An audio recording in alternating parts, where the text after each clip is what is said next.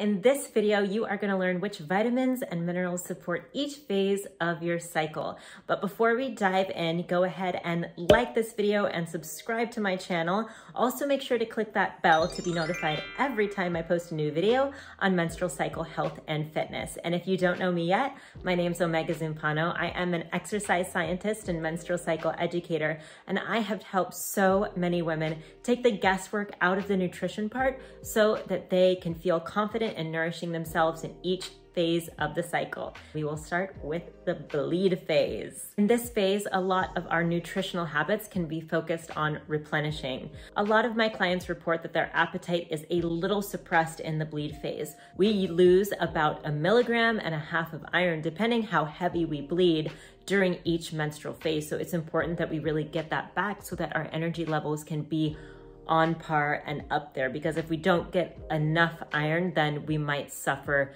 in terms of energy. Sources of iron include red meat, bone broth, eggs, spinach, black beans, and lentils. And I do have a resource for you at the end of this video. Now let's move on to vitamin C. Vitamin C is another thing that many people actually need to help absorb iron. Also keep in mind that vitamin C is destroyed by heat and air. So getting our vitamin C as fresh and as raw as possible is always a good idea. So sources of vitamin C include sweet bell peppers, which are my favorite, strawberries, okay, also a close favorite, kale, parsley, collards, broccoli, Brussels sprouts, and citrus fruit. Omega-3s is another thing that can help reduce period pain and overall inflammation in our body. So if you're the type of person that gets headaches or diarrhea or cramps, supplementing with omega-3s and even just having enough omega-3s in the diet is crucial. So eating foods like flax seeds, pumpkin seeds, salmon, and free-range eggs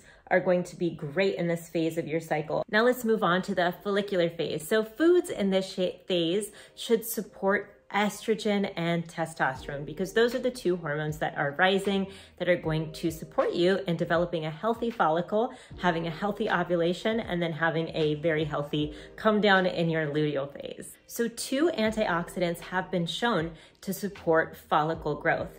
The first one is vitamin A/retinol.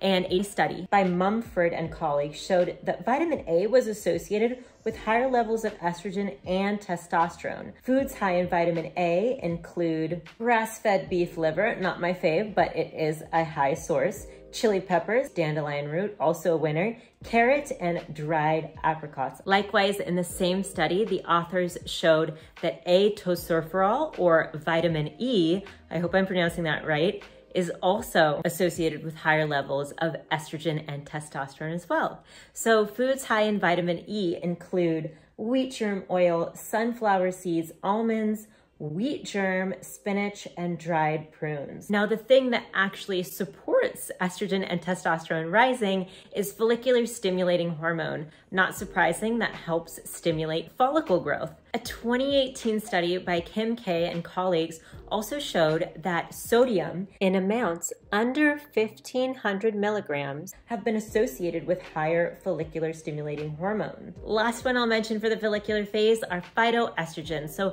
phytoestrogens also help support a healthy rise of estrogen. So foods high in phytoestrogens are garbanzo beans, soy, not surprising, right? Tempeh, edamame, miso, grains, garlic, sprouts, all of those support estrogen and the healthy rise of it. If you're getting something out of this video so far, go ahead and click that like button and we'll continue on to the ovulatory phase. So some metabolic characteristics of the ovulatory phase include a lower metabolism. That's right, a decreased metabolism in the ovulatory phase. So you might not be as hungry in the ovulatory phase, but obviously getting nutrients is still very important. So eating light foods can really support you. Those are vegetables and whole grains, and generally balancing your blood sugar just by eating every 2 to 3 hours, not going super long to eat, is going to support you in this phase. Also, this is where fiber becomes super important, because in the luteal phase, that fiber is going to help us detox estrogen. So your body is preparing to do that. So make sure that you eat enough fiber in this phase of your cycle. Zinc is another thing that actually not only supports the skin, but also supports testosterone. Because your testosterone is highest in this phase of your cycle, zinc is going to support you in having healthy testosterone, and it's going to maybe even support you taking care of some of that premenstrual acne before it happens too. Foods high in zinc include oysters, pumpkin seeds, ginger root, oats, almonds, and pecans. Let's talk about magnesium really quick, and vitamin C, because those are two nutrients that are easily depleted from our body in times of stress. And so getting enough magnesium and vitamin C are going to support you in this phase of your cycle. So we already talked about vitamin C sources in the bleed phase. Now we'll talk about magnesium sources for this phase.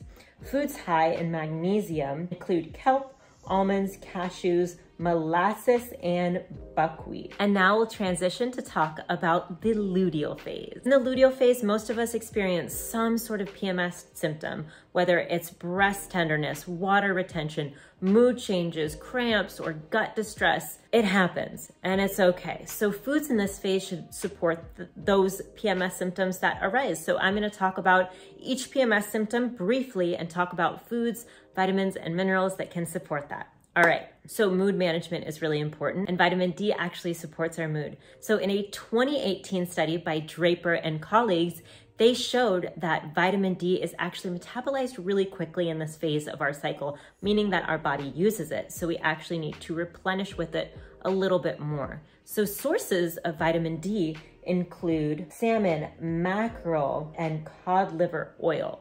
So these types of foods can be used as a food preventative tool to help stave off symptoms like anxiety, depression, and mood changes. Keep in mind that if you are somebody that has been diagnosed with PMDD, you might need a little bit more help than just the nutrition side. B6 is also a vitamin that can support our mood. So sources of B6 include sunflower seeds, lentils, buckwheat, and brown rice. Vitamin B1 is also essential for mood management. So make sure you get sunflower seeds, pinto beans, oatmeal, wild rice, and cashews. Now let's talk about protein. So the same study that I mentioned earlier by Draper et al. Showed that we metabolize a lot of protein in this phase of our cycle. So it is super, super important that we get enough protein, either by supplementing amino acids, I'll put my favorite amino acids down below,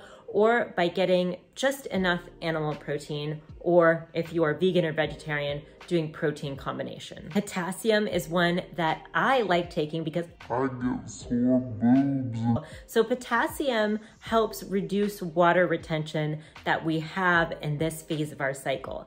High sources of potassium include asparagus, avocado, raw carrot, lima beans, potato, tomatoes, and bananas. So if you are somebody that deals with any type of water retention in this phase of your cycle, eating high potassium foods can help reduce that by increasing your overall potassium and helping you excrete that sodium. If you're looking for the easiest way to get the right nutrients in each phase of your cycle and totally take the headache out, make sure to download my cyclical recipe book and grocery list to help guide your eating habits. This is not a diet. These are suggestions that are research-based to help you maintain hormonal balance at each phase of your cycle. And if you like this video, make sure to give it a like and subscribe to my channel. And if you're curious about addressing your cravings, make sure to check out this video next.